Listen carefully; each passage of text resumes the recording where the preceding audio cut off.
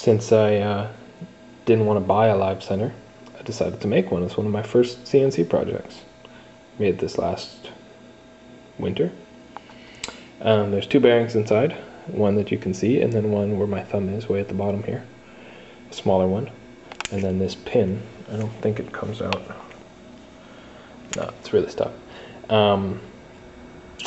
First I made one out of aluminum, more of just a proof of concept. You can see how I did it on the inside. Used the boring bar on the inside. It takes a long time to remove that much material with just a boring bar and drill bits. But the aluminum one, I made the bearing clearances a little bit too loose,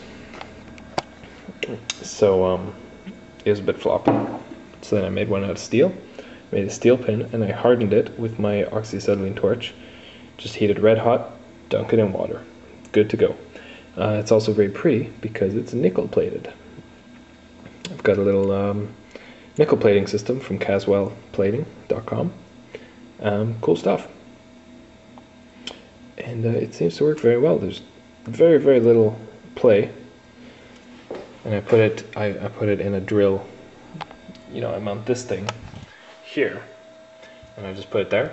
And if I'm doing a long tube, which I do for my shifters, it's required. Maybe I'll post a video of that later.